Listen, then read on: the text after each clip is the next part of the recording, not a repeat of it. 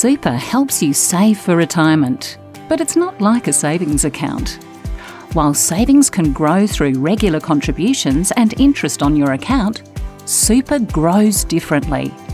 It grows not only through regular contributions, but by investing your money into a portfolio of assets, which may mean your balance can fluctuate over time.